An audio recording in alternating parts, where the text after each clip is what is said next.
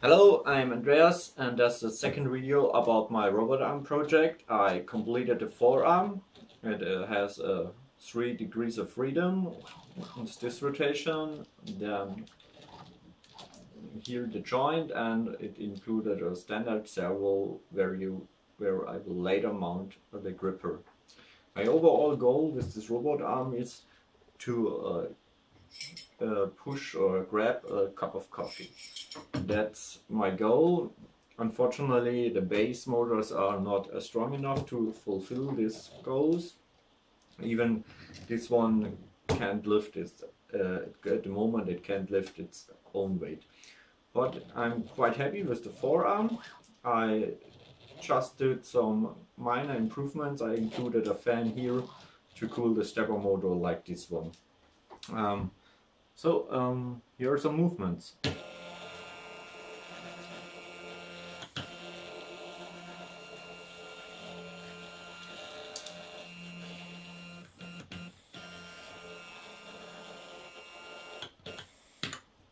This joint has no end stop, so you can rotate it endlessly, what causes at some point a problem with the cables for the upper arm section.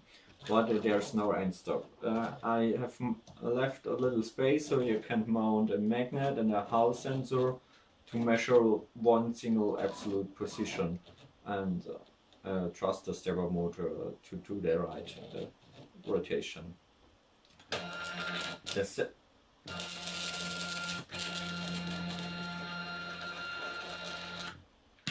The second joint is exactly like the lower sections, but a little bit smaller, and I have an additional a set of gears here, some metal gears with 20 and 40 teeth to increase the strength of the small NEMA 11 stepper motor.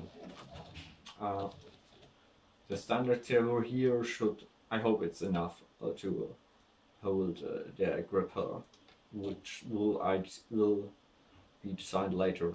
It's not finished now. That's that for the forearm, and I'm working at the moment on the rotary base to rotate the whole arm and improved version of the lower sections with bigger motors. Maybe 2 NEMA 13,